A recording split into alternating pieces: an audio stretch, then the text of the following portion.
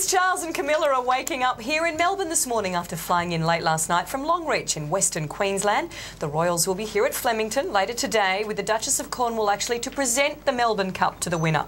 Sunrise correspondent Edwina Bartholomew joins us again. Eddie, what do you think? So they've got a busy day. What is their schedule, race day schedule like?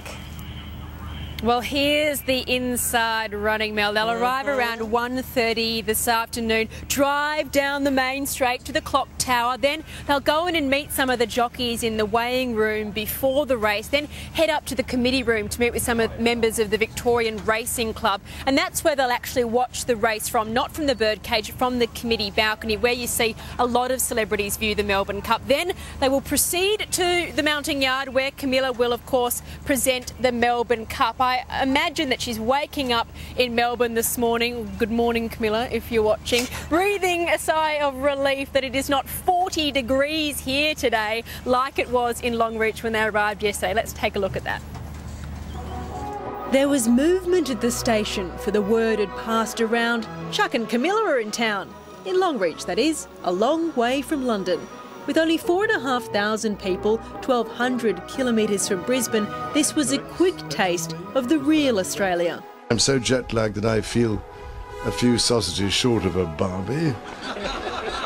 They toured the birthplace of Qantas, where a sheepish farmer acted as patient for the Royal Flying Doctors Service. At the Stockman's Hall of Fame, opened by the Queen 24 years ago, Charles held a whip, didn't quite crack it, while Camilla met some locals, a pet red kangaroo and a baby, clearly a Republican. Our Governor-General stayed cool in lemon sorbet yellow with a 40-degree day providing the warmest welcome possible from Queensland.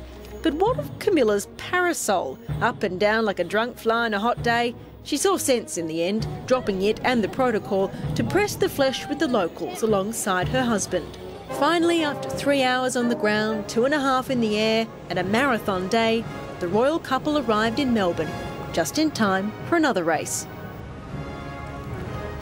Now, just a reminder, if you do happen to bump into the royal couple at the track today, you're supposed to greet them with a bow or a curtsy, not supposed to shake their hand unless they offer their hand to you, or strike up a conversation unless they speak first. Now, all those rules were thrown out the window yesterday in Longreach, so I think they give us a little bit of leeway down here in Australia.